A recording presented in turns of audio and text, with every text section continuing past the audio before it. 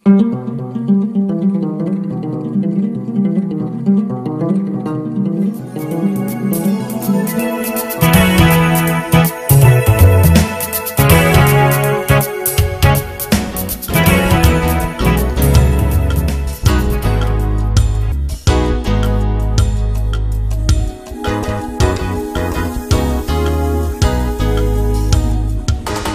ጤና ይስጥልን አድማጭ ተመልካቾቻችን የዘውትር ፍታ ፕሮግራማችን ይዘን ቀርበናል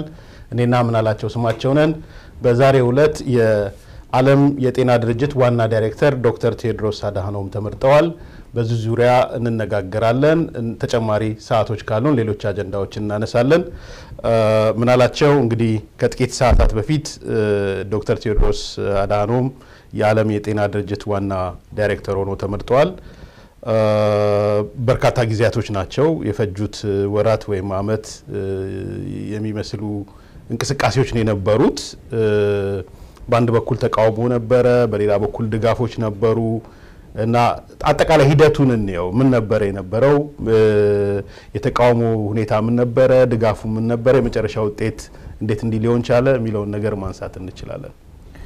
ትክክል ነው ኤርሚያስ ዶክተር ቴዎድሮስ አድሃኖም በዚህ ኃላፊነት ላይ ገና ሲወዳደሩ እጩ ከሆኑበት ጊዜ ጀምሮ ነበር ትኩረት የሳቡት ተቃውሞ በሰፊው መስተጋባት የጀመረበት ሁኔታ ተጀመረ በድጋፍ መልክም እንደዚሁ በተለይ ከገዢው ፓርቲ ጋር የተያያዘ ግንኙነት ያላቸው ሰዎች እንዲሁም ደግሞ ሌሎች በገለልተኛነት ጉዳዩን የሚመለከቱ ሰዎች ድጋፍም ተቃውሞም ሲሰጡ የነበረበት ሁኔታ አለ በጣም የገረመኝ ነገር ይሄ ምርጫ እየተካሄደ በነበረበት ጊዜ የዓለም ጤና ድርጅት ዋና ዳይሬክተር ሆኖ ላለፉት 10 አመታት ሲሰሩ የነበሩት ቻይናዊቷ ሴቷ የቀድሞዋ ዋና ዳይሬክተር በዚሁ በምርጫ ሂደቱ በተካሄደበት የዓለም ጤና ድርጅት አባል ሀገራት ጠቅላላ ጉባኤ ላይ እንደዚህ አይነት ምርጫ ትኩረት የሳበና በጣም ብዙ አባላትን ወይም ደግሞ ከምርጫው ጋር በተያያዘ ሽፋን ያገኘ ምርጫ አልነበረም በዓለም ጤና ድርጅት ታሪክ ውስጥ ብለው ራሳቸው መድረክ ላይ የተናገሩበት ሁኔታ አለና እርሳቸው እንደመነሻ ምክንያት ያደረጉት የዓለም ህዝብ ለጤናው ትኩረት ሰጥቶ ጤና ዋነኛ የዓለም ህዝብ አጀንዳ ወይም ደግሞ ጉዳይ የሆነ መምጣቱን ያመለክታል በሚል በራሳቸው በተመለከቱበት መንገድ ያዩበት ሁኔታ አለ ነገር ግን ሁላችንም በመገናኛ ብዙሃንም እንደተከታተልነው ራሳችንም እንደታዘብነው የዶክተር ቴዎድሮስ አድሃኖም የምርጫ ተወዳዳሪነትና ከዚህ ጋር ተያይዞ የዓለም ጤና ድርጅት ዋና ዳይሬክተር ለመሆን የነበረው ውድድር ትኩረት እንዲስብ ያደረገው በኢትዮጵያ ያለው መንግስት ከሰባዊ መብት ሪከርድ ጋር ከሰባዊ መብት አያያዝ ጋር በተያያዘ በኢትዮጵያ ያለው አሁን በተለይ በዓለም አቀፍ ድርጅቶች ጭምር ሳይቀር እየተወቀሰ ያለና በርካታ ተቃውሞ እየደረሰበት ያለ መንግስት በአምባገነንነት የሚጠቀስ እና በዓለም አቀፍ የሰባዊ መብት ድርጅቶች በሂውማን ራይትስ ዋች በአምነስቲ ኢንተርናሽናል እንዲሁም በዓለም አቀፍ መገናኛ ብዙሃን ሳይቀር በኢትዮጵያ ያለው አገዛዝ ብዙ የሰባዊ መብት ጥሰት ረገጣዎች እየተፈጸመ ያለበት ሁኔታ ላይ የነበሩ መሪና እዛ ያለው ገዢ ፓርቲ ላይ ቁልፍ ሰው የነበሩ ሰው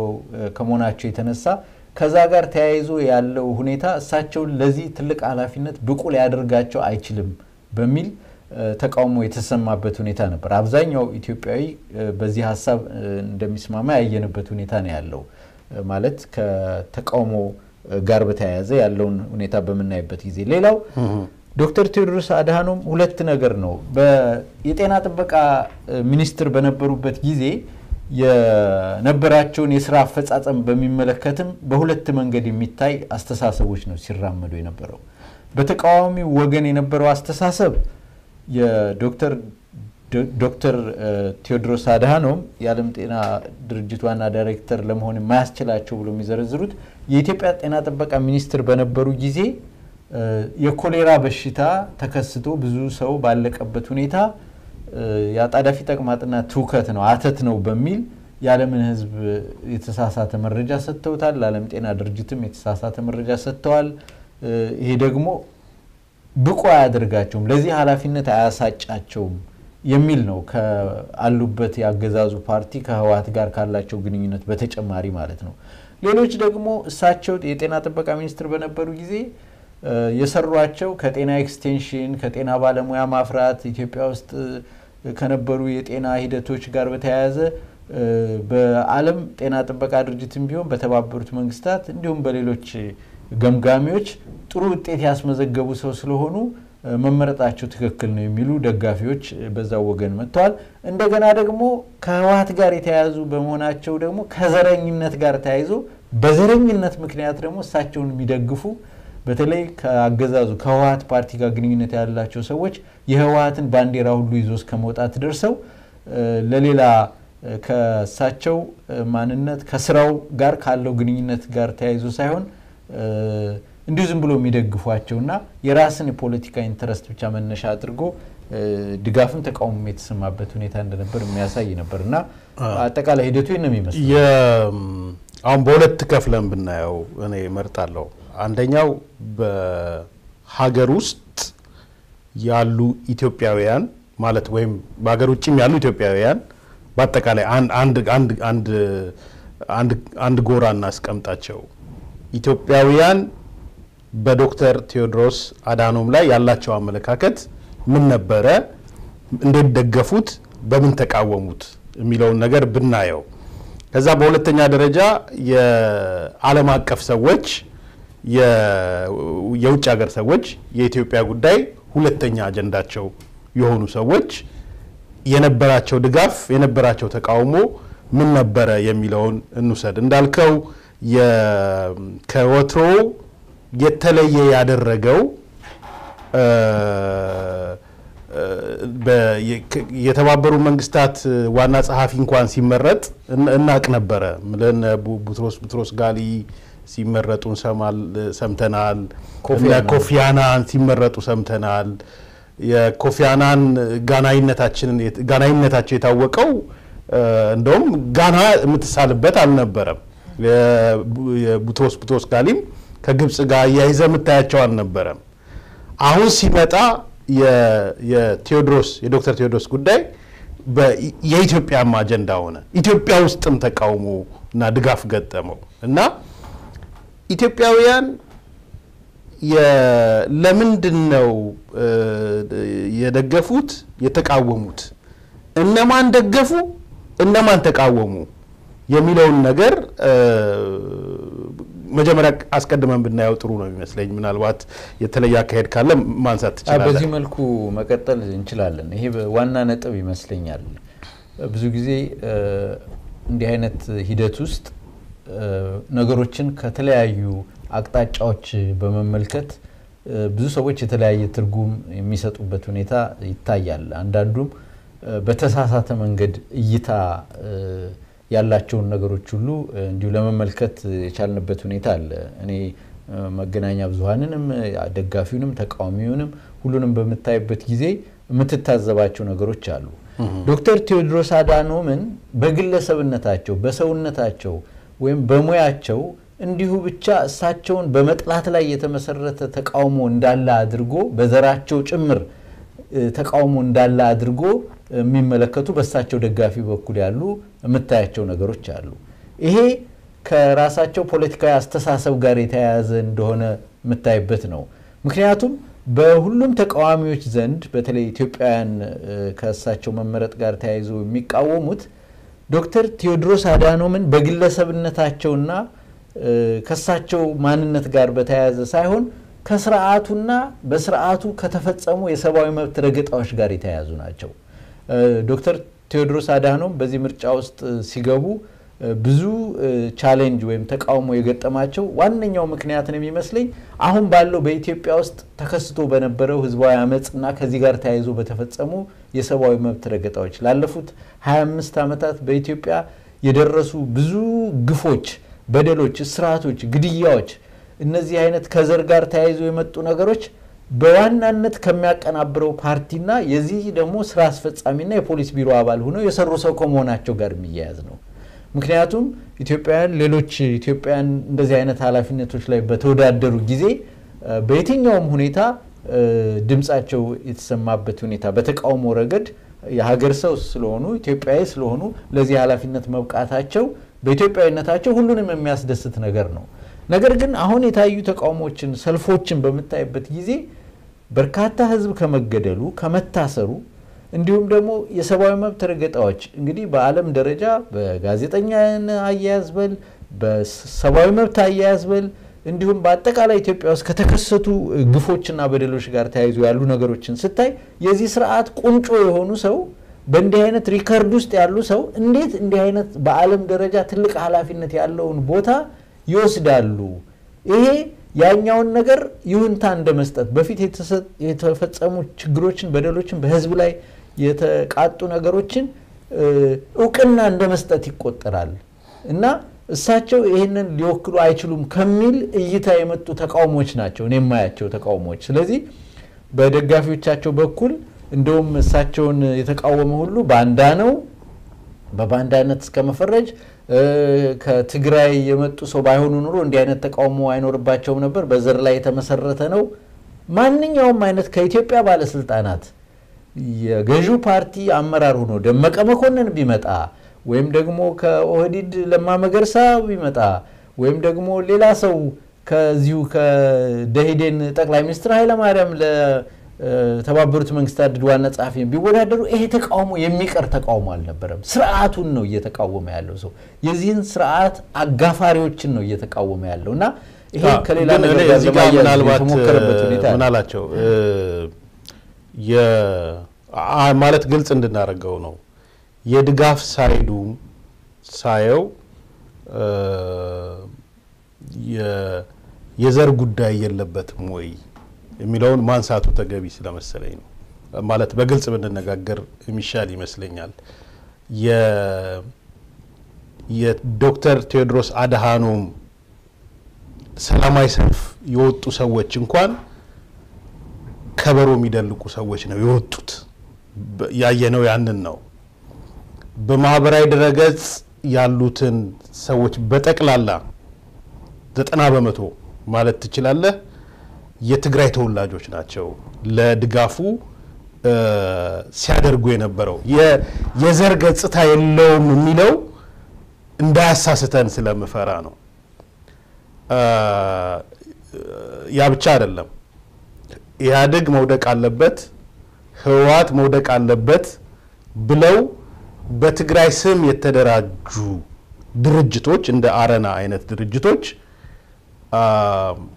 ለቴዎድሮስ ድጋፍ የሰጡበት ነው በትግራይ ማዕቀፍ ውስጥ ሆኖ ማለት ነው። እና የሚያስፈራ ስለመሰለኝ ነው ይሄ በደጋፊው ጎራ ወይ በተቃውሞ ጎራ የተለያየ ቡድን ታያለ። በኦሮሞም በሌላውም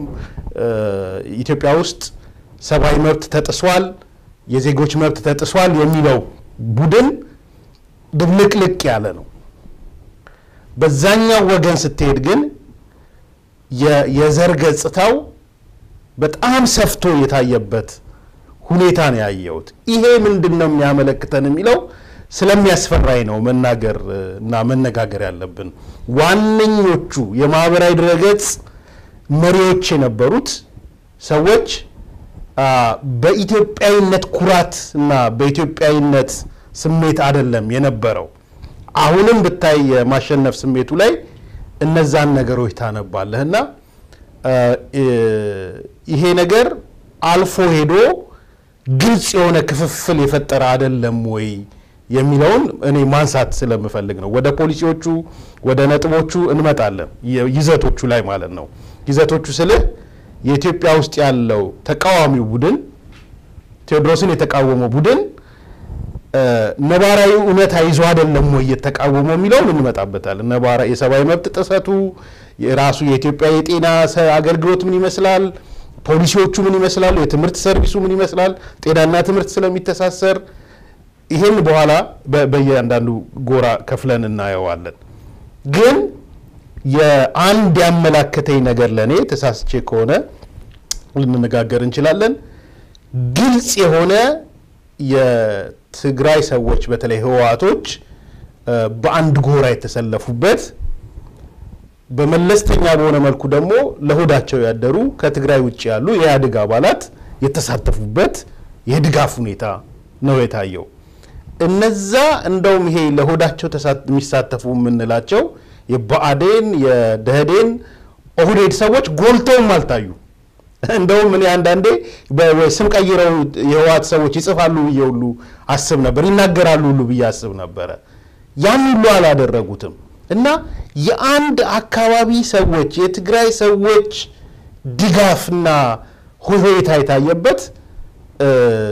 ለወደፊቱ ደግሞ በጣም አደገኛ ሁኔታ ያየውበት ነው። ምናልባት ይሄን ሐሳብ ልትሰጥበት ይችላል? እኔም እስማማለሁ በዚህ ሐሳብ በትክክል በጥሩ ሁኔታ ነው የተመለከትከው። በተለይ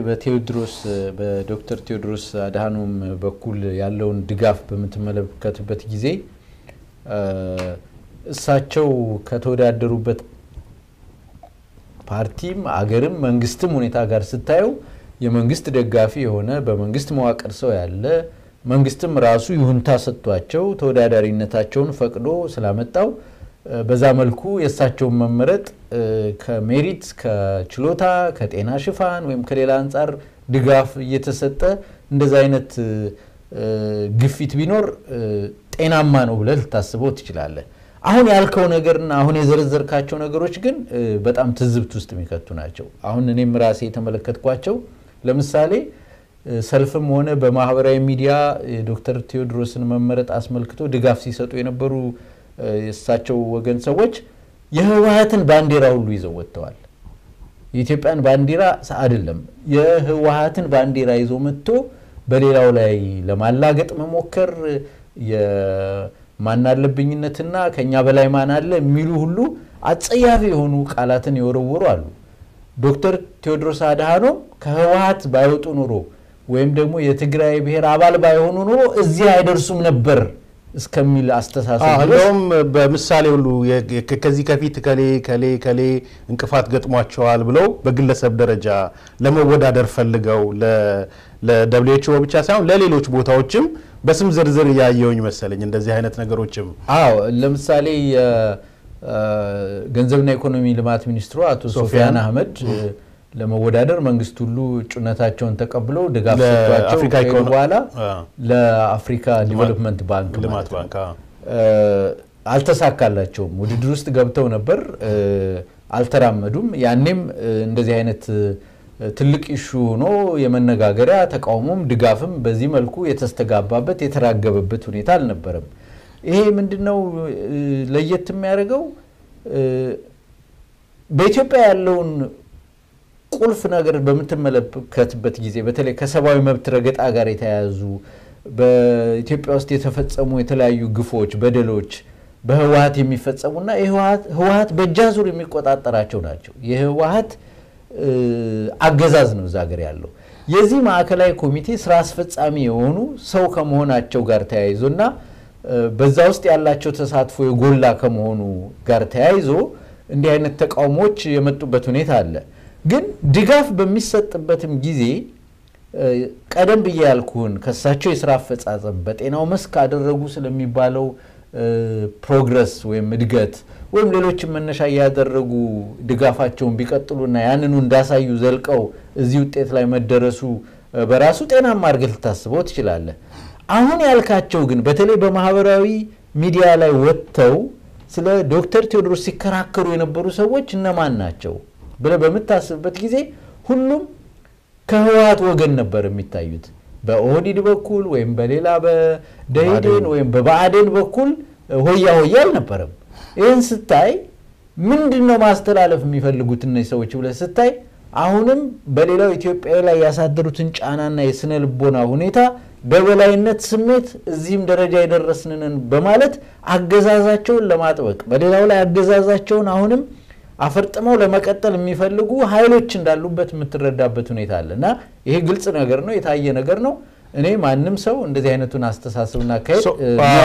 አሁን እዚህ ጋር ምናነሳው ጥያቄ ሌላው ውጤቱንም ብንወስድ ሂደቱን ያነየን ስለሆነ ማለት ነው ከመጀመሪያ እስከ መጨረሻ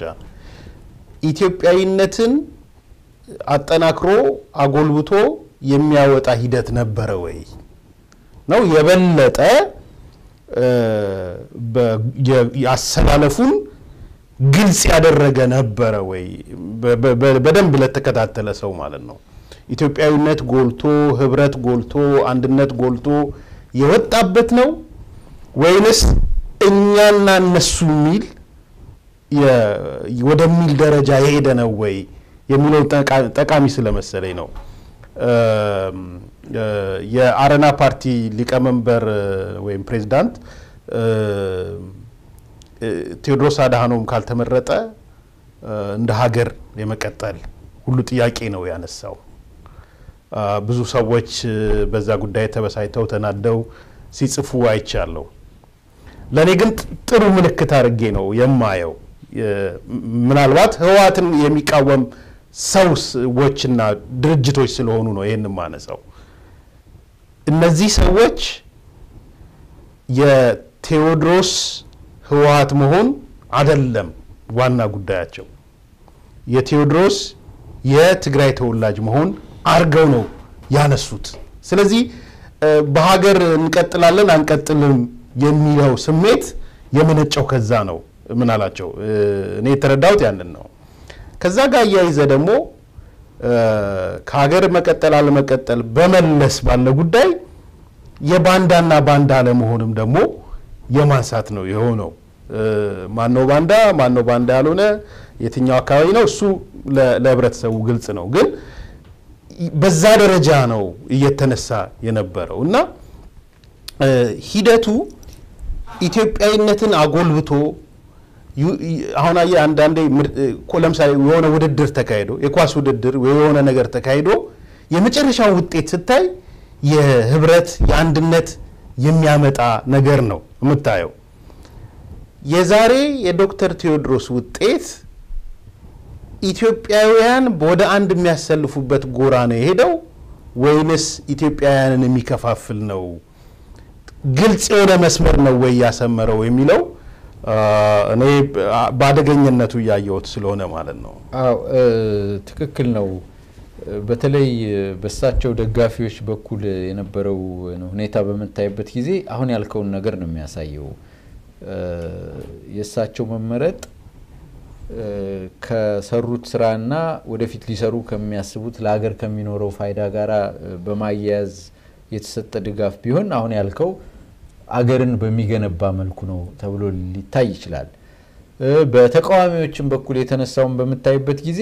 የተቃውሞ ጎራ ህወሓት ሆነው ወይም በዘራቸው ምክንያት ወይም ደግሞ ሌላ ልክ በዛ በደጋፊዎች ባለው ጽንፍ መሰረት እሳቸውን በዘራቸው በማጥላላት ላይ ተመስርቶ ከሆነ ያም ትክክል አይደለም ሊባል ይችላል የሰባዊ መብት ሪከርዱና ኢትዮጵያ ውስጥ አሁን ካገዛዙ ጋር ተፈጽሞ ያሉ ችግሮችን በማንሳት ካፈጻጸማቸው ጋርና በሰውየው የፖለቲካ ሰብዕና ላይ ተመስርቶ የተሰጠ ተቃውሞ ነው ሲታይ የነበረው በነገራችን ላይ ደጋፊዎቹ ዶክተር ቴዎድሮስን ለዚህ ለዓለም ጤና ድርጅት ዋና ዳይሬክተር መመረጥ እንደ ትልቅ ጉልህና በቃ በእነሱ የተለየ ማንነት የመጣ አድርገው የሚያዩ የነበሩ እና ያንስ ያስተጋቡ የነበሩ አሉ ከዚህ በፊት በርካታ ኢትዮጵያውያን ትልልቅ የዓለም የዳይሬክተርነትም ሆነ ሌላ ያዙ ነበሩ በዛ ጊዜ ቅድሚያነት ድምጽ ነበር ያነሳው ማለት ነው ልጠቅሳቸው ይችላል የዓለም አቀፉ አሁን ለምሳሌ ቀይ መስቀልና ቀይ ጨረቃ ጀነራል ዳይሬክተር ሆነው የሰሩትና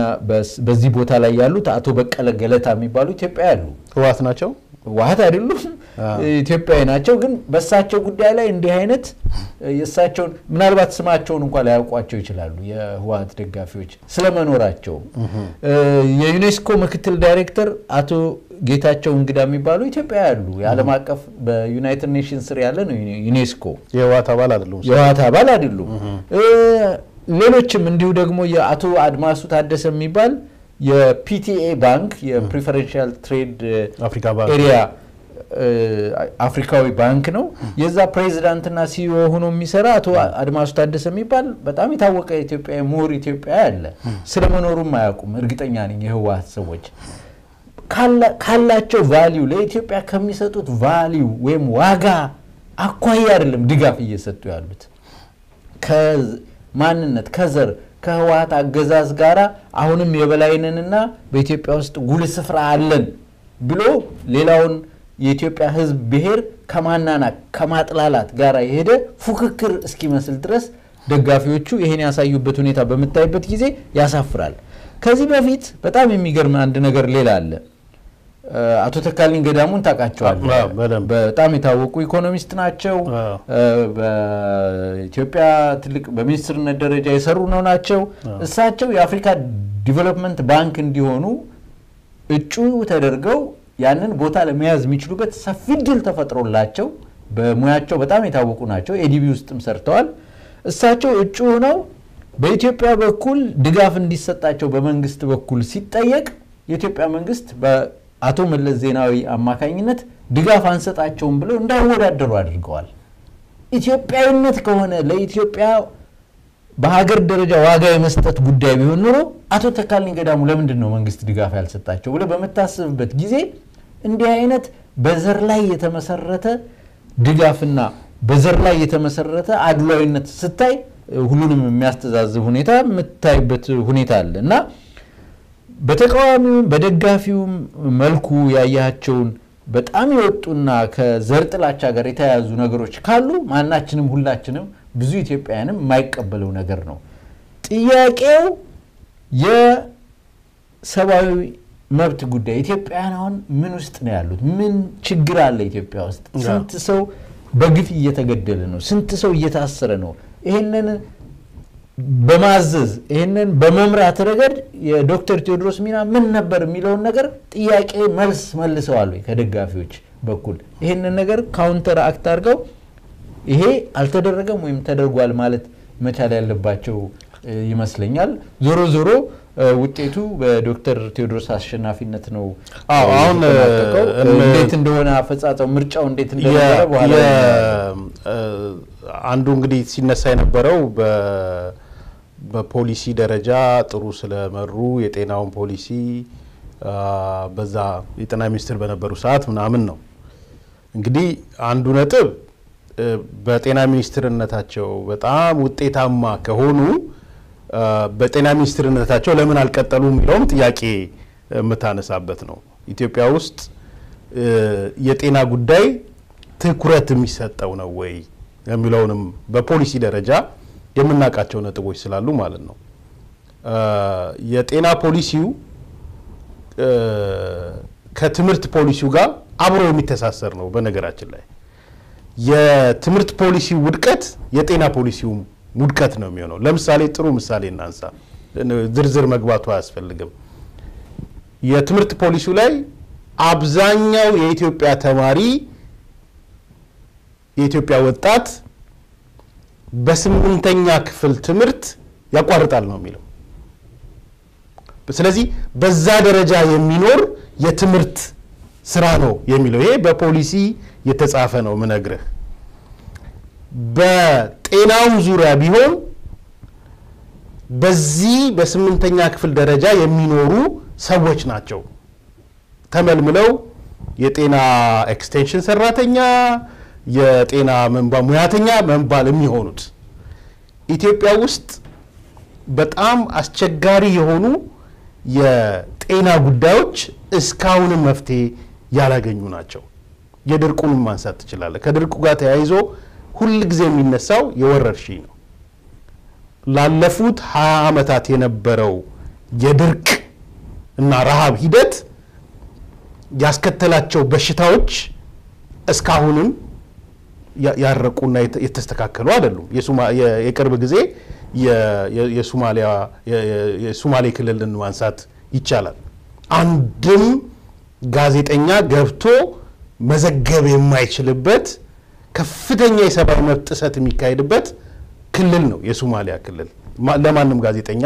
ክፍት ያልሆነ። ስለዚህ የትምህርት ፖሊሲው በስምንተኛ ክፍል እንደሚገድበው ሁሉ የጤና ፖሊሲው ከዚህ ጋር ተያይዞ ሊሄድ የሚችል ነው። ዛሬ በየሆስፒታሉ ብትሄድ ያለው ችግር ምናልባት እኛ ከኢትዮጵያ ላኩልን ብለን ብንል አንድ ሰው ከአዳማ ልኮልኛል። የአንድ ሆስፒታል አለ የኃይለ ማርያም ማሙ ሆስፒታል ሰዎች ከአርሲ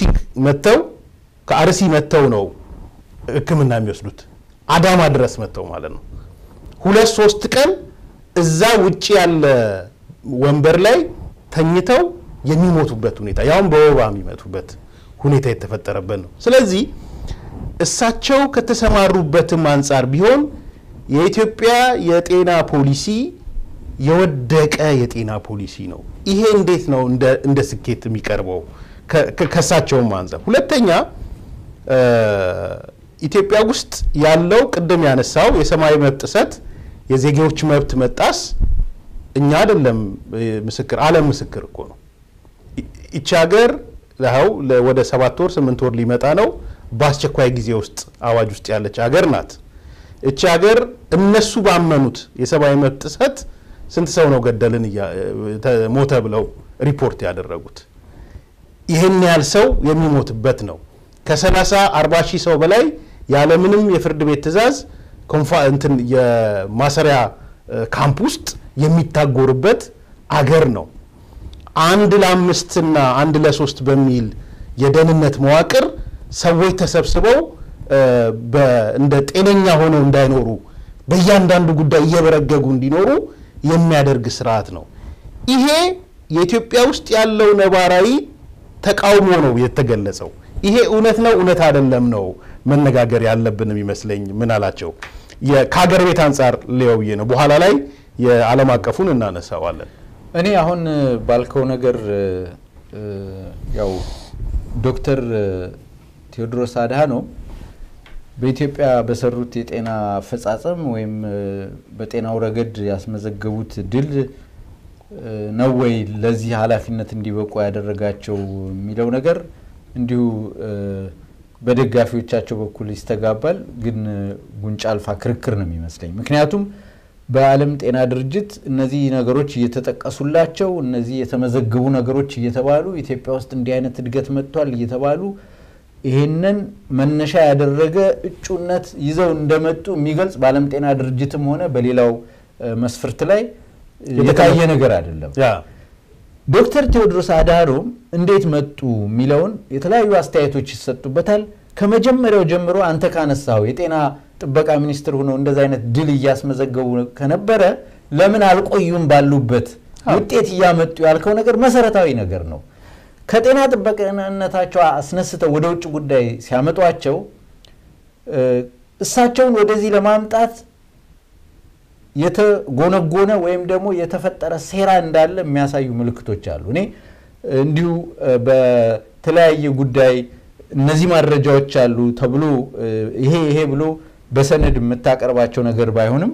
ትንታኔ የምንሰጥበት ነገር ስለሆነ ታስታውስ እንደሆነ ከጤና ጥበቃ ሚኒስትርነት ተነስተው ዶክተር ቴዎድሮስ አድሃኖም ወደ ውጭ ጉዳይ ሚኒስትርነት ሲመጡ በብዙዎች ዘንድ የነበረው ግምት የውጭ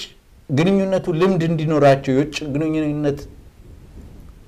ኤክስፒሪየንስ እንዲኖራቸው እዛ ቦታ እንዲቀመጡ የተደረገው ዶክተር ቴዎድሮስ አድሃኖምን ጠቅላይ ሚኒስትር አድርጎ ለማምጣት የታሰበ ነገር ያለ የመሰለው ሰው ብዙ ነበር ምክንያቱም ከልምድ አቶ ኃይለ ማርያምን በውጭ ጉዳይ ሚኒስትር በኩል እንዲመጡ ተደርጎ አቶ መለስ የመጨረሻ ሁኔታ እንኳን ባያምር እየተባለ ዝግጅት ያደረጉ የመጡበት ሁኔታ እንዳለ ታያለ ዶክተር ቴዎድሮስ አድሃኖምም ከጤና ጥበቃ ውጤታማ ከሆኑበት ብዙ በጣም ብዙ አመት አልሰሩም ውጤት ያስመዘገበ ያለና እዛ ደረጃ ያደረሰ ሰው የበለጠ ውጤት እንዲያመጣ ነው ያንን ሰው መተጠቀምበት እንዳልከው ግን ወደ ውጭ ጉዳይ ነው ያመጣቸው ዶክተር ቴዎድሮስ አድሃኖም የጤና ጥበቃ ሚኒስትር በነበሩ ጊዜ ከቢልጌት ጋር ከቢልጌት ፋውንዴሽን ጋር የተያያዙ ስራዎችና በኢትዮጵያ ውስጥ ከተፈጠሩ የጤና ጥበቃ ስራዎች ጋር በተያያዘ ከዓለም አቀፍ ሰዎችና ተጽዕኖ ፈጣሪዎች ጋር ቁርኝትና ቅርበት እንዲፈጥሩ ያደረጋቸው ነገር እንዳለ ታያለ ምክንያቱም በተደጋጋሚ ጊዜ ቢል ክሊንተንም በመጣ ጊዜ የቀድሞ የአሜሪካ ፕሬዝዳንት ጆርጅ ቡሽ ኢትዮጵያን ለመጎብኘት በመጡ ጊዜ ፕሬዝዳንትነታቸውን ከተው በኋላ ማለት ነው ከዶክተር ቴዎድሮስ ጋር ሆነው ያንን የውጤታማ ያሉ የሚመኩበትን ነገር እንደጎበኙ እየተደረገ ከነሱ ጋራ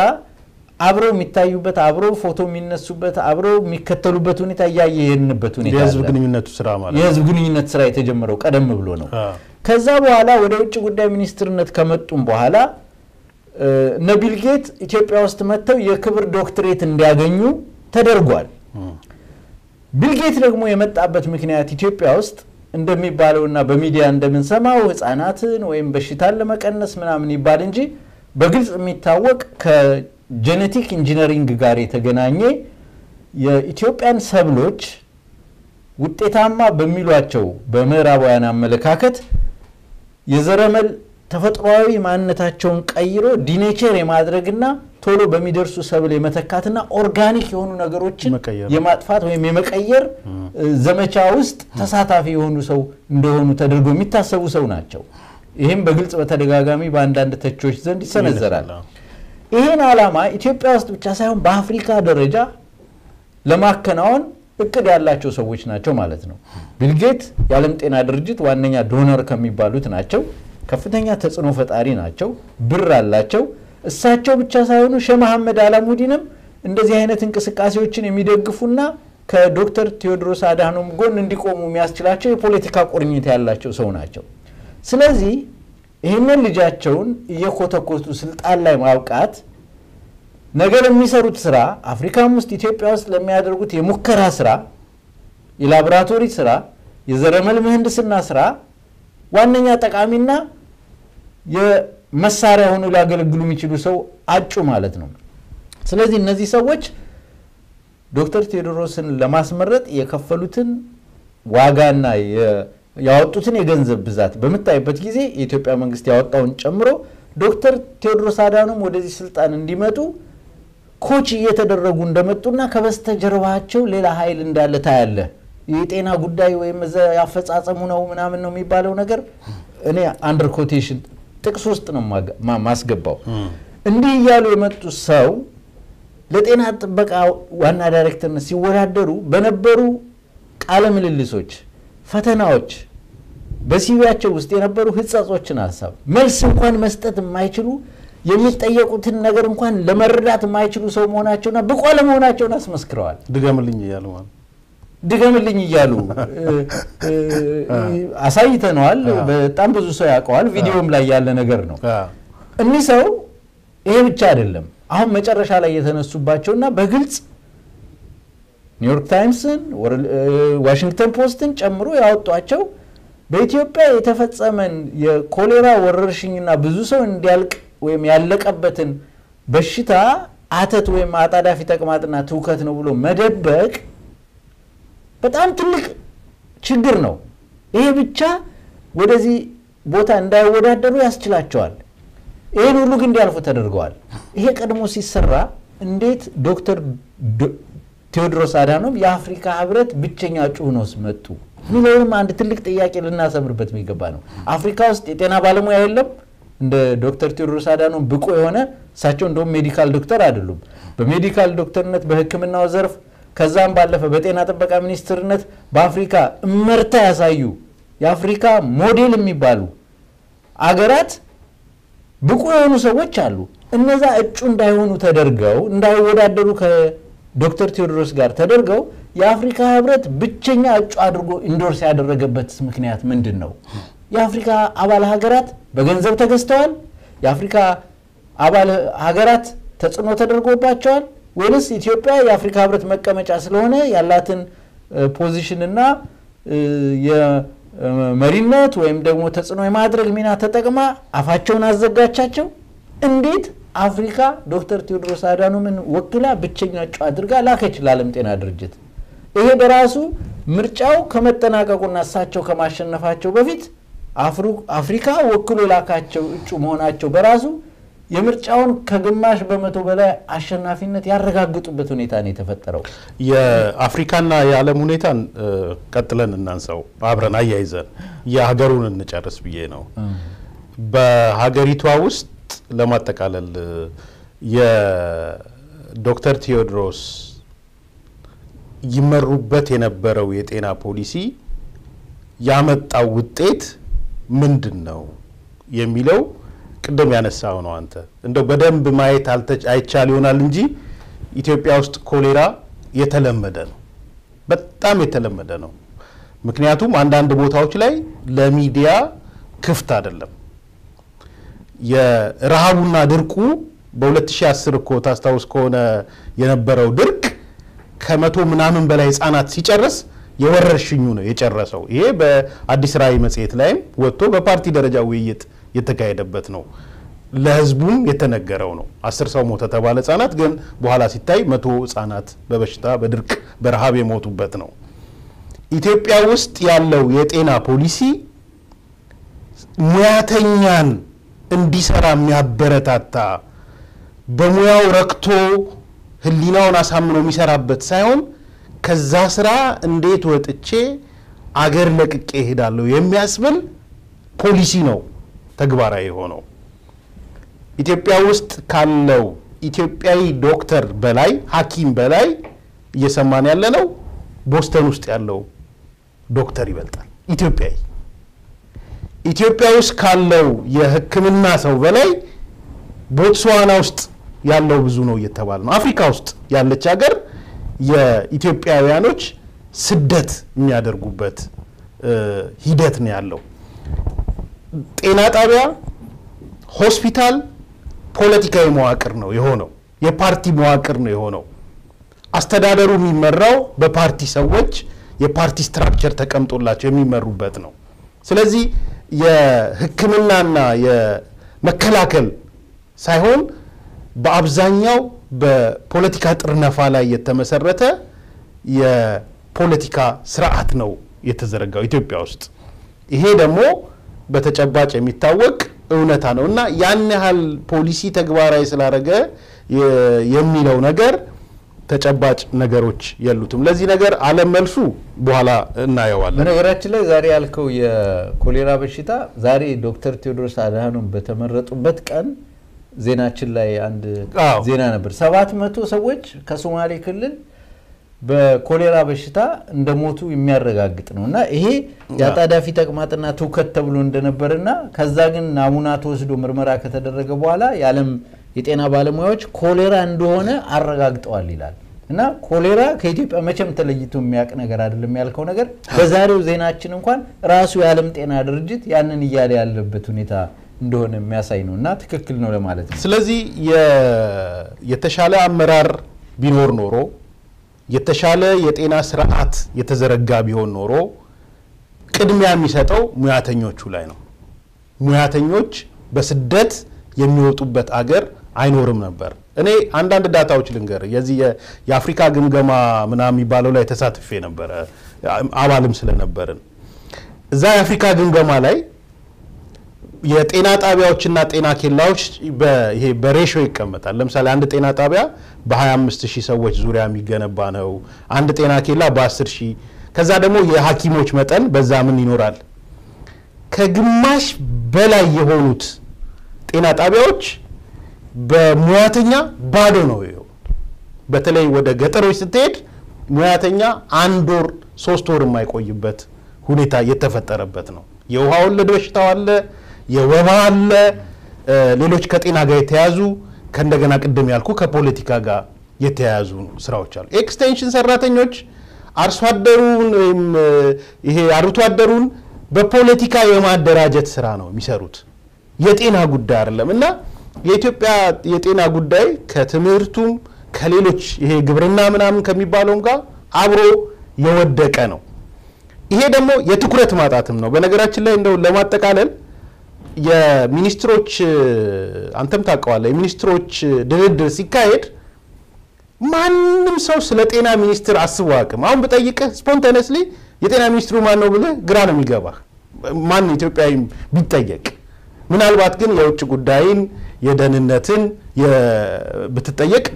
እንትን ትለዋል ኢኮኖሚና ፋይናንስ ምክንያቱም በሚኒስትር አደረጃጀት እንኳን ብታይ በኢትዮጵያ ሁኔታ ለማን ነው ቅድሚያ የሚሰጠው ተብሎ ቅድሚያ የሚሰጣቸው መስሪያ ቤቶች አሉ የፋይናንስ ሚኒስትሩ የቅድም ያልኩ የመከላከያ ሚኒስትሩ የኢታማዦሩ የመከላከያ ኢታማዦር ደህንነት ኃላፊው እነዚህ ቅድሚያ የሚሰጣቸው ናቸው ጤና ብትመጣ ትኩረት የሌለው ነው ማን እንደሆነ ማታቀው ነው የሴቶች ጉዳይ ብትሄድ ማን እንደሆነ ማታቀው ነው ሰራተኛና ማህበራዊ ጉዳይ እንደውም ሐሰን ምናምን የሚባሉ የአፋር ሰው ለረጅም ጊዜ ነበሩበት ነው በቃ እንደ ባለቤት የተሰጣቸው የነበረ ነው ከዚህ ነው የሚጀምረው የትኩረት አቅጣጫው ማለት ነው ስለዚህ ኢትዮጵያ ውስጥ ያለው የጤና ሁኔታ ምናልባት በኋላም ከሙያተኞች ጋርም ልናነሳው እንችላለን እጅግ የወደቀና አደገኛ ነው በዚህ ምክንያት ሊመጣ የሚችል ማሸነፍ አይኖርም ዋናው ግን በጣም አደገኛውና ትልቁ ከሀገር አንፃር ያየውት ቅድም ያልኩ ነው ምናላቸው እኔ የዘር ፖለቲካው የት ነው የደረሰው የት ጫፍ ላይ ነው ያለነው አሁንስ ወዴት ነው እየሄድን ያለነው እውነት ኢትዮጵያ የሚባል ሀገር በዚህ መልኩ ከቀጠለ ወዴት ነው የሚሄደው ሌሎች ዓለሞች ውድድር ሲካሄድ በዚህ መልኩ አይደለም የነበረው ሁኔታ እኛ ግን ተቋማችን ወደ ዚህ የሰው ሁኔታ የሄደበት ነውና አጠቃላይ የሥርዓቱ ችግር ወደ ህብረተሰቡም እየሄደ ግልጽ መስመር እኛና እነሱ የሚል መስመር የተሰመረበት ይመስለኛል ወደ ውጮቹ እንሂድ ውጮቹ ጀምረዋል የአፍሪካ ህብረት ብለ ጀምረዋል ሰሜን አሜሪካዎችም አሉ አውሮፓዎችም አሉ እነዚህ ሰዎች ማን ደገፈ ማን አልደገፈ ምናቀው ነገር የለም ድምጹ በተናጠል ስለማናቀው ነገር ግን ያው ድምጹ የሳቸው ድምጽ የቴዎድሮስ ድምጽ ከፍተኛ ሆነዋል አሸንፈዋል ዓለም ስለማያቅ ነው ወይ ይሄ ሆነው ኢትዮጵያ ውስጥ ያለው ችግር ህዝቡ የጮህበት ችግር ስለማይታወቅ ነው ወይ አውሮፓ ፓርላማ ስለማያቀው ነው ወይ የአሜሪካ መንግስት ስለማያቀው ነው ወይ ሌሎች የአፍሪካ ሀገሮችስ ኢትዮጵያ ውስጥ ያለውን ችግር ስለማያውቁት ነው ወይ የሰብአዊ መብት ጥሰቱንም የዘረኝነቱንም ምናልባት አልጀዚራ ላይ የሰማናቸው የኦሮሞና የአማራ ህዝባዊ ቢተኝነት ላይ Tigrigna ethnic group እያለ በዳታ ነው ሲቀመጥ የነበረው ይሄንን ስላልሰሙ ነው ወይ አስገዛዙ አደገኛ አገዛዝ መሆኑን ስላላዳመጡ ነው ምንድነው የሚለውን ወደ አፍሪካና ዓለም መግባት እንችላለን እኔ አሁን ያልከው የዓለምን ሁኔታ በመንመለከትበት ጊዜ እንደውም የዶክተር ቴዎድሮስ ብቻ ሳይሆን አጠቃላይ አሁን በዓለም ላይ ያለው ገጽታ ሁኔታዎችና እንደው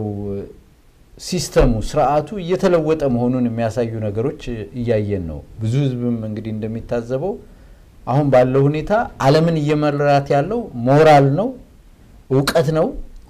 ወይንስ ምንድነው ብለ እንድታስብ በጣም መሰረታዊ ጥያቄ እንድታነሳ ያደርጋል ወይንስ የሚባለው ምንድነው ወይንስ የሚባለውን ሆና ዝርዝሩን መረጃ የለንም እንግዲህ ግን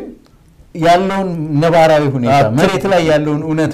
ትራምፕ ጥሩ ነገር ስለሆነ እናነሳ እንችላለን ወደዛ ነበር ለሄድ ማስበው እንግዲህ በርካታ በዓለም ላይ ጎልተው የሚታወቁ በፊት የነበረውን የዓለማችንን ታሪክ በመናይበት ጊዜ በእውቀታቸው በችሎታቸውና ባላቸው እሴት ባላቸው አስተሳሰብ ዕውቀት ላይ ተመስርተው የዓለም ቁንጮ የደረሱ ሰዎች አሉ ከምንም ቤተሰብ ከምንም ሁኔታ ውስጥ እየወጡ በዓለም ደረጃ ሮል ሞዴል የነበሩ ሰዎች በአሜሪካም ታሪክ በመታይበት ጊዜ የነ ማልኮም ኤክስን የነ ማርቲን ሉተር ኪንግ ሌሎችንም እንደዚህ የነጻነት የዕውቀት ሰዎች በሌላም በሳይንቲስትነት ደረጃ ነገሮችን በመታይበት ጊዜ ሜሪት ቤዝድ ዕውቀትን አስተሳሰብን ሞራልን የሞራል ከፍታ የነበረበት ሁኔታ እንደነበር የሚያሳዩ ሰዎች ናቸው እነዛ እንደ እንቁ የሚታዩ ሰዎች በስራዎቻቸውና ባሳዩአቸው ውጤቶች ላይ የተመሰረተ ክህሎትና ማንነት ወይም ደግሞ ደረጃ ከፍታ ላይ የሚደርሱበት ሁኔታ ነበር መታየው አሁን ያለው የዓለም ሁኔታ ግን ነገሮች እየተቀየሩ ከዕውቀትና ከክህሎት ከችሎታ ይልቅ ገንዘብ ወይም አሻጥር ከበስተጀርባ የሚደረጉ ፕሎቶች ኮንስፓይረሲዎች ዋጋ ያገኙ የመጡበት ሁኔታ እንዳለ ያየነ ያለንበት ሁኔታ ነው ያለው የአሜሪካን ፕሬዝዳንታዊ ምርጫ በብዙዎች ዘንድ ከሞራል ከዕውቀት ከፖለቲካል ልምድ ከሌሎችም ይዘውት ከተነሱት ዓላማ ጋር በመታይበት ጊዜ የተሻለ አቋም ተደርጎ የሚወሰድ የነበረው በክሊንተን በኩል በሂላሪ ክሊንተን በኩል የነበረው አስተሳሰብ እንደሆነ ይታወቃል በህዝብ ዘንድ ዶናልድ ትራምፕ ከሚናገሯቸው ነገሮች ከዓለም ሁኔታ ጋራ ከሚያደርጓቸው ነገሮች ካላቸው ግንኙነት ጋር በፍጹም ወደ ፕሬዚዳንት ደረጃ ይደርሳሉ ብሎ ያሰባቸው ሰው አልነበረም ገንዘብ አላቸው በርግጥ ሌላም ደግሞ ሴራው ላይም ከሩሲያ ጋር ተያይዞ እየመጣባቸው ያለው ነገር ከበስተጀርባ የተደረገ ኮንስፓይረሲ ሻጥር እንዳለና የሆነ ቅሌት እንዳለ የሚያመለክት ነገር ገና ምርመራው ውጤት ላይ ባይደርስምና ይፋ ባይደረግም ችግሮች እንዳሉት የታየበት ሁኔታ አለ ከሜሪት ከፖለቲካ ሰብናቸው ዕውቀታቸው ይልቅ ሌላ ነገር ከበስተጀርባ ያለ ነገር ወደ ጫፍ እንዲወጡ እንዳደረጋቸው መታየበት ሁኔታ አለ በሌሎችም ሁኔታዎች እንደዚህ አይነት ነገሮች በተደጋጋሚ ሲከሰቱ ያያየን ነው የዶክተር ቴዎድሮስ አድሃኖምን ሁኔታን በመተመለከተበት ጊዜ በትክክል ያሳቸው ችሎታና ዕውቀት እዚህ ደረጃ አድርሶቻል ብለህ ስታስብ እኔ በምንም መመዘኛ ልንከራከር እንችላለን ዕውቀታቸው ችሎታቸው እዚህ ጫፍ ላይ አድርሷቸዋል ብዬ አላምንም እነሱም አዩት እኮ እነሱም አይተውታል ጥያቄም ታይተዋል ባለም አቀፍ መድረኮችም ጥያቄ ያስነሱ ጉልህ ነገሮች አሉ ቅድም ነገር ያለው ዋሽንግተን ፖስት ኒውዮርክ ታይምስ ሌሎችም የጤና ባለሙያዎች ኢትዮጵያ ውስጥ በቅርቡ የነበረው ዶክተር ከስራ የተባረረው የሳቸውን ከትንባሆ ጋር ገናይቶ ያወራው ቀላል ነገሮች አይደለም ምንድን ነበር ትንሽ የትንባሆ ለምሳሌ የትንባሆ የኢትዮጵያ የሲጋራ ፋብሪካና ትንባሆ ፋብሪካው የማስፋፋያና ከጃፓኑ ትልቁ የትንባሆ ኩባንያ ጋር ስምምነት ዲል ሲደረግ ሲጋራን የሚያስፋፋ ሆኖ ገንዘብ ትርፍ የሚያገኝበትን ነገር ሲሰራ የዶክተር ቴዎድሮስ አድሃኖም እጅም አለበት ይሄን ያዩ ዝም ያሉ ሰዎች ናቸው በዓለም የጤና ጥበቃ ድርጅት መርሆ መሰረት ሲጋራ በማስታወቂያነት አይነገርም በኢትዮጵያ ሁኔታ ግን ሲጋራ በማስታወቂያ ኢቭን ከእንግሊዝና ከሌሎችም ሀገሮች የመጡ ምርቶቻቸውን በማስታወቂያ ያስተዋውቃሉ ይሄ እንኳን ያልከለከሉ ሰው ናቸው ጤና ጥበቃ ሚኒስትር ነው ህፃናት ከሆነ እድሜ ደረጃ በታች ሲጋራ ማጨስ እና ፊት ለፊት ሲጋራ ሊሸጥላቸው አይገባም ባለም ጤና ድርጅት በኢትዮጵያ ማንንም ልጅ ሄዶ ሲጋራ በፈለገው ጊዜና ሁኔታ የትኛውም እድሜ ገደብ ይኖረው ሄዶ ገዝቶ ቢጠቀም ሃይ ሚለው የለም በህግ ደረጃ ተቀምጧል ያንን አፈጻጸም ሲከታተሉ እሳቸው የት ነበሩ እንዲህ አይነት ባክግራውንድ ያላቸው ሰው እንዴት ነው ለዓለም ጤና ድርጅት ዋና ዳይሬክተርነት ብቁ የሚሆኑት ይያሉ የራሳቸውን አስተሳሰብ የራሳቸውን አመንኪዮ መከራከሪያ ይዘው የቀረቡበት ሁኔታ አለና ዶክተር ቴዎድሮስ አድሃኖም ዶክመንቱ ለህዝቡ ይፋ ሆኗል አይደል ነው ወይስ የተያዘ ዶክመንት ነው አይ በዜናም ሰርተናል እሳቸውም በቃለ ምልልሱ ላይ በይፋ በደንብ አብራርተውታል በእንግሊዘኛ ክፍል የተቀናበረው ቃለ ምልልስ ላይ በደንብ አብራርተውታል ማለት ነው እና ይሄ አሁን ያልከው የዓለም ጉዳይ የኢትዮጵያ የሰብአዊ መብት ረገጣና የሰብአዊ መብት ሪከርድ በጋድ የታየ ነው የአውሮፓ ህብረት እኮ ከ90% በላይ የሚሆኑት አባል ያሉበት ሀገር ኢትዮጵያ በሰብአዊ መብት በአያያዟም በአስቸኳይ ጊዜ አዋጁም ከዶክተር መረራ ጋር ማያይዞ ያወጡት መግለጫ አለ ኢትዮጵያ ውስጥ አምነስቲ ያወጣው አለ እንደውም ቆይ በእጄ ይዤዋለሁ አሁን የራሱ ይሄ እንትን ላይ ወጣ ነው አዲስ አድማስ ላይ ያለፈው ሳምንት ክስተት ማለት ነው ያለፈው ሳምንት ነው ይሄ አዲስ አድማስ ጋዜጣ ሁለት ነገሮች ያነሳል ተቀጥላለህ ምን አላቸው እሺ የአውሮፓ ፓርላማ አራት ነጥቦች ላይ አውጥቶ ነው የወሰነው አንደኛው ቅድም እንዳልከው አስቸኳይ ጊዜ አዋጁ ይነሳ ነው የሚለው ሁለተኛ ዶክተር መረራ ጉዲና መፈታት አለባቸው ነው የሚለው ሶስተኛ ጸረ ሽብርተኝነት አዋጁ ለሰብአዊ መብት መጣስና ለዜጎች መብት መገደብ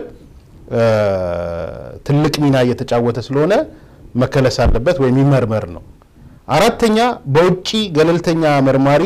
መጣራት አለበት የተካሄዱት ግድያዎች ነው የሚለው ይሄንን ውሳኔ የወሰኑት ከመቶ ያህል አባላት 90ዎቹ የውሳኔ ሐሳቡን አጽድቀውታል እንግዲህ ከመቶ ሰው 90 ሰው እነዚህ አራት ነገሮች ትክክል ናቸው ብለው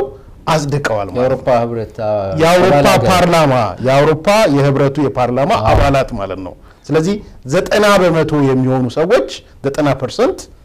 አጽድቀውታል ይሄ ያለፈው ሳምንት ክስተት ነው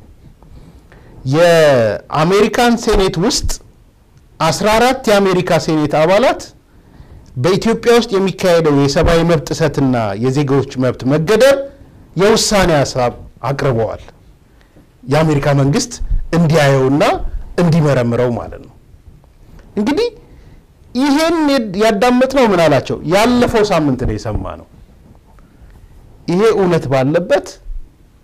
እንዴት ነው እንደዛ አይነት ውሳኔ ሊወሰን የቻለው የሚለው ፓራዶክስ የሚመስል ነገር እንዴት ሊመጣ ቻለ ያ ነው ለህብረተሰቡ ግልጽ መሆን ያለበት የሚመስለኝ ዶክተር ቴዎድሮስ አድሃኖምን አሸናፊነት አሁንም ስታይ በአባል ሀገራቱ ደረጃ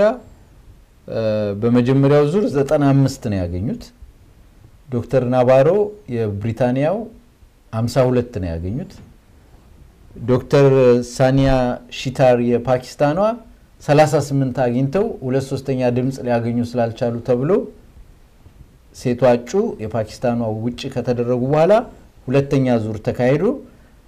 በመጀመሪያው 121 አግኝተው ዶክተር ቴዎድሮስ አሁንም ሁለተኛ 3 አልሞላም በሚል በሶስተኛ ዙር ሄደው 133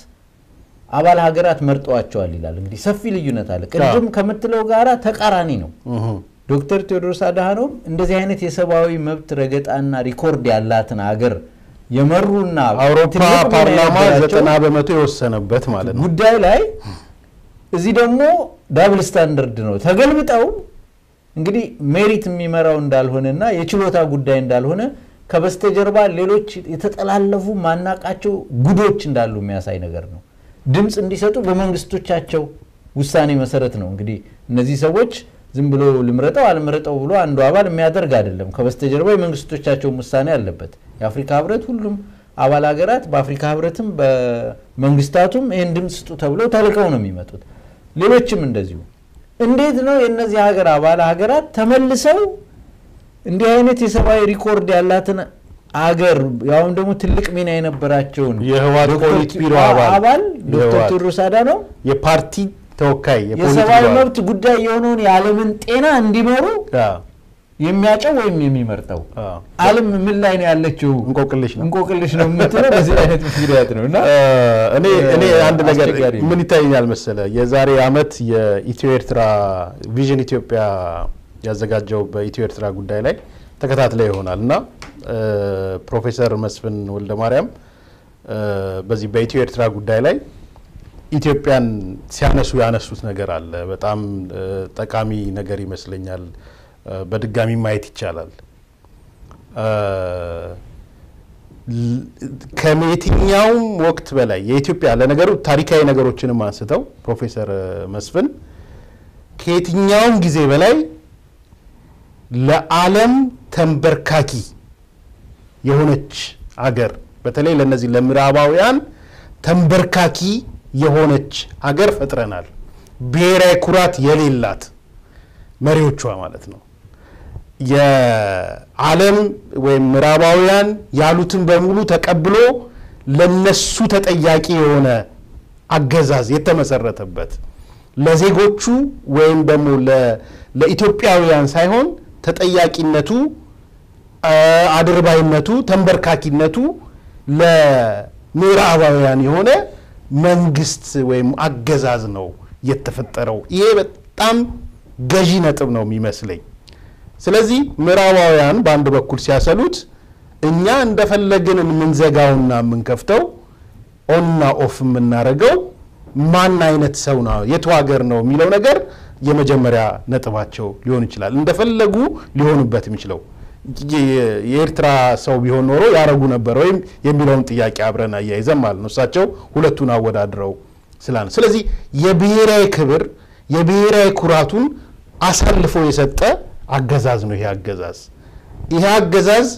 የምዕራባውያን እንደፈለጉ እንዲጨፍሩበት የሚያደርግ ነው ይሄ አንዱ ጉዳይ ነው ሌሎች እንጭፍጫፊ ጉዳዮች ሊኖሩ ይችላሉ ለምሳሌ በአውሮፓ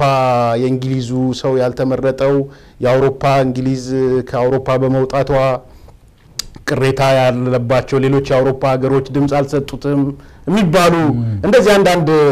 ነገሮች ልታነሳ ትችላለህ ወይም ደግሞ የዚህ የኩባ ወይም ሌሎች ለኢትዮጵያ ያላቸው አስተሳሰብ ሰውየውን እንደ ኢትዮጵያዊነት የመውሰድ አገሮች ሊኖሩ ይችላሉ ተብሎ የሚነሱ መለስተኛ ነገሮች አሉ ዋናው ጉዳይ ግን ይሄ ስርዓት የቴዎድሮስ አድሃኖም አገዛዝ ተጠያቂነቱና ኃላፊነቱ ለህዝቡ ለዜጋው አይደለም እንደፈለጉ ምዕራባውያን ሊያደርጉት የሚችሉ ጉዳይ ነው ይሄ ደግሞ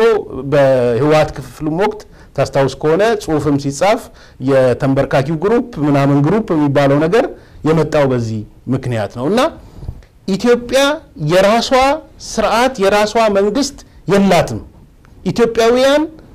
የራሳችን ተጠያቂ የሆነ አገዛዝ አልፈጠርንም ብለው ተቃውሞ ያነሱት ሰዎች ትክክል ይመስሉኛል ይሄ ግል አስተያየት ነው ስለዚህ ለምራዋያን እስካደርክ ድረስ አድርባይ እስከሆንክ ድረስ እስከተገዛ ድረስ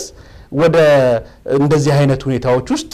የምትገባበት ሁኔታ ይሆናል ለዚህ ነው ደብል ስታንዳርድ ወይም ይሄ ወለፈንዲ ተፈጠረ ብለን ፓራዶክስ ነው ብለን የምንለው ነገር የተፈጠረው በመጨረሻ ከዚህ በኋላ ምን ይሆናል ሱላነሳለ ነበር ምን ተጠብቃለህ ከዚህ በኋላ ዶክተር ቴዎድሮስ አድሃኖም ተመርጠዋል የዓለም ጤና ድርጅት ዋና ዳይሬክተር ናቸው ከዚህ ጋር ተከትሎ እንግዲህ የሚጠበቅባቸው ኢትዮጵያ ውስጥ አመጡት እንደሚባለው የጤና ጥበቃ ውጤት ዓለምንም ጤና በጤና ያረጋታል አንተናው ነገር ነው እንግዲህ በሜሪት ነው የተመረጡት ዓለም በብዙ የጤና ውጣ ወረዶች ውስጥ ያለች ነገር ናት በስራቸው በአፈጻጸማቸው ምን ይፈጥራሉ የሚባለው ነገር ወደፊት ምናየው ነው የሚሆነው ዶክተር ቴዎድሮስ አድሃኖም መመረጣቸውን ተከትሎ ግን የሚገጥሟቸው ቻሌንጆችም ዓለምም የሚገጥማት ቻሌንጆች ደግሞ ሊኖሩ እንደሚችሉ ግልጽ ነገር ነው ዶክተር ቴዎድሮስ አድሃኖም አቅማቸውንና የሥራ ብቃታቸውን አስተሳሰባቸውን መነሻ አድርጎ ለዓለም ጤና ይሰራሉ ወይንስ ከበስተጀርባ ሆነው ድጋፍ ለሰጧቸውና በጤና ድርጅቱ ስም የተለያዩ አጀንዳዎቻቸውን መፈጸም ለሚፈልጉላቸው ሰዎች ተላላኪው ነው ይቀራሉ ይሄንም እናየው ነገር ነው ዞሮ ግን እኒ ሰውዬ በዓለም አቀፍ መድረክ ላይ የመጡ ሰው ስለሆኑ ትኩረት የሚስቡ ሰው ናቸው ውሏቸው እንቅስቃሴያቸው በዓለም ደረጃ የሚያደርጉት እንቅስቃሴ በሙሉ በሚዲያም በህዝብ እይታ ስርም ነው ያለውና እኒ ሰው አምባገነንነታቸው ከላያቸው ላይ ተፍቆ አይወርድም የህወሓት አገዛዝ ዋና ክፍል ወይም ደግሞ አካል መሆናቸው ይሄ ጤና ድርጅት ዋና ዳይሬክተር መሆናቸው ያስጥላቸው አሁንም የህወሓት ስራ አስፈጻሚ ናቸው ከፖሊስ ቢሮ አባልነታቸውም ስለመወረዳቸው አልሰማንም እኒ በአገዛዙ ላይ ቁንጮ የሆኑ ሰው በተለያየ መድረክ በሚሄዱበት ጊዜ አሁንም ከኢትዮጵያውያን ተቃውሞ የሚገጥማቸው ይመስለኛል በተለያየ መድረክ ኢትዮጵያውያን የሚጠሉት አገዛዙን እስከሆነ ድረስ ያ አገዛዝ ስልጣኑን ለህዝብ እስካላስረከበ ድረስና ከአገዛዝነቱ ከጭቆና የኢትዮጵያ ህዝብ ነፃ እስካልወጣ ድረስ እንደ የሚደረገው እንደማንኛውም ትግል በየሄዱበት አጋጣሚ ሁሉ እንዲህ አይነት ተቃውሞ ሊገጥማቸውና በዓለም ጤና ድርጅትም ሆነ በዓለም አቀፍ ትላልቅ ድርጅቶች ታሪክ ሆኖ የማያቅ ነገር በየሄዱበት ተቃውሞ ሊገጥማቸው ይችላል እነዚህ አይነት ተቃውሞች ለምን ይቀጥላሉ ዶክተር ቴዎድሮስ ከስልጣን እንዲወርዱ አይደለም አገዛዙ አሁንም በኢትዮጵያ ህዝብ ላይ የሚያደርሰው ጭቆና በደል ግድያ እስካልቆመ ድረስ ትግሉ ይቆማል የሚል ሐሳብ የለኝም በተቃዋሚዎች በኩል ወይም ደግሞ የኢትዮጵያን ህዝብ ነፃነት የሚናፍቁ ሁሉ የሚያስቡት ነገር ስለሆነ ስለዚህ እንደውም ጥሩ መድረክ ሊፈጥሩ ይችላሉ ተብሎ ሊታሰብ ይችላል ከብቃታቸው ጋር ተያይዞ የመረጧቸው ሰዎች ብቁ ናቸው ብሎ አምነው ስላልሆነ እኒሰው ቀደም በየተጠቀስኩልህ በዓለም ደረጃ ትልልቅ ዶነሮች የሆኑ እሳቸውን የሚደግፉ እንደነ ቢል ጌት አይነት ሰዎች ሌሎችም በዓለም ደረጃ የሚሰሩ የተለያዩ ነገሮች አፍሪካን የብዙ ችግሮች መሞከሪያ ሁሉ ሊያረጓት ይችላሉ የሚል ሐሳብ አለኝ እና እኒ ሰውዬ ያንን በማስፈጸም ረገድ ለዓለም ጠንቅ የሆነ ለአፍሪካም ጠንቅ የሆነ ነገር ሰርተው በመጨረሻ ድረስ ከስልጣናቸው ሲወርዱ እንደው በጣም አሳፋሪ ከሚባሉት ሊጠቀሱ ሁሉ ይችላሉ የሚል ግምት ነው ያለኝ ይሄ እንግዲህ ውጤቱን እናየዋለን ውጤቱ ሲመጣ ነው የሚታወቀው ግን ዞሮ ትልቅ ቻሌንጅ የሚገጥማቸው ይመስለኛል የዓለምም ሁኔታ ወደ ችግር እንዲወርድ የሚያደርጉ አስተዋጽኦ የሚያደርጉ ሰው ይሆናሉ የሚል እምነት ነው ያለኝ እኔ ብዙ የተለየ ነገር የለኝም እኔ ያየዋቸው ትምርቶች እንደ ሌሰን ሊወሰዱ የሚገቡ ነገሮች እና የሚያስፈሩኝ ነገሮች ማለት ነው ለወደፊት አይደለም ያወራን ያለ ነው ምን ሊሆን ይችላል ብለስትል በአንድ በኩል የህዋት ኃይሉ ወይም ደግሞ ይሄ ከትግራይ የፈለቀው የአገዛዝ ቡድን የትምክህት ደረጃው የዚህ እኛ ሁሌም የበላይ ነን ሁሉ ጊዜ ቅድሚያ ነን የሚለው አስተሳሰብ የበለጠ የጎለበተ ያደገ የሚሄድበት ሁኔታ ይፈጠራል ብዬ ነው ማስበው በሁሉም ነገር አንደኛ በመሆን በሁሉም ነገር ታሪክ የመስራት ታሪካዊ ነን የማለት ሂደቱ የፕሮፓጋንዳ ማሽኑ ከበሮ ያንን የሚደልቅ ነው የሚመስለኝ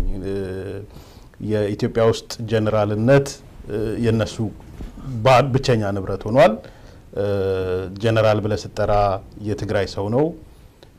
የሴት ጀነራል ብለ ስትጠራ የትግራይ ሰው ነው ለረጅም ጊዜ ደህንነቱን የተቆጣጠረ እስከንተንም በሪከርድ ብታየው የትግራይ ሰው ነው እንደዚህ ያልክ የነሱ አይበገሬነት የነሱ ሌላውን የመግዛት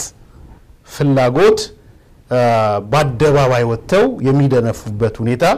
ሊፈጠር ይችላል ይሄ ካጭር ጊዜ አኳያ ደስታ ሊፈጥር ይችላል ከመካከለኛና ከረጅም ጊዜ አኳያ ግን በግልጽ እኛና እነሱ የሚባለው መዋቅር እየተፈጠረ ያደገ የሚሄድበት ነው የጄኖሳይድ ዋች ፕሬዝዳንቱን ሰምተው ከሆነ የአንድ ሀገር ወደ ዘር ፍጅት ልትሄድ ስትል ከሚያጋጥማት ስቴጅ የመጨረሻው 8ኛው ምዕራፍ የሚባለው እኛና እነሱ የሚለው ነገር ሲፈጠር ነው ኢትዮጵያ ውስጥ አሁን ባየውት እንቅስቃሴ በዚች 2 ሳምንት ብቻ ባየውት እንቅስቃሴ እኛና እነሱ ተፈጥሯል ይሄ በጣም አስደንጋጭ ነው ብዬ ነው የምወስደው ስለዚህ አገር ውስጥ የዘር ፖለቲካው ወደ አደገኛ ነገር የሚሄድበት እንደሆነ ማየት ምን ይችላል የበለጠ የሰፋ የሚሄድበት እንጂ ኢትዮጵያዊነት የሚመጣበት አይደለም ስለዚህ አገር አደጋ ውስጥ የወደቀበት ነው የቴድሮስ አዳኖም የምርጫ ሂደት ሆነ ውጤት ኢትዮጵያን የሚያስተሳስር ሳይሆን ወደ አደገኛ የዘር ሁኔታ ውስጥ የሚያስኬድ ነው በሁለተኛ ደረጃ እንደ ሌላ ሌሰን መወሰድ ያለበት የሚመስለኝ የኢትዮጵያ ለውጥ በኢትዮጵያውያን ነው የሚመጣው ምክንያቱም ዓለምን እንዳየነው በአንድ ጉዳይ ላይ ሁለት ደብል ስታንዳርድ ነው የሚይዘው የፈለገ 90% ሆነው ከ190 ፓርላማ ኢትዮጵያ ውስጥ የሰብአዊ መብት ጥሰትና የዜጎች መብት ተጥሷል ይያሉ በዚህ በኩል ደግሞ ምርጫ የሚያካሂዱበት ስለዚህ ለውጥ በራስ ነው የሚመጣው በራስ ዜጋ በራስ ማህበረሰብ የሚለው ነገር ትምርት የሰጠበት ነው ቀደም ስመጣ አንዳንድ አስተያየቶች ያየው ነበር ለውጥን በእኛ ነው እንጂ በሌላው አንጠብቅ የሚለው ነገር ትልቅ ትምርት ሰጥቶ የሚያልፍ ነገር ነው ከቴድሮስ አንፃር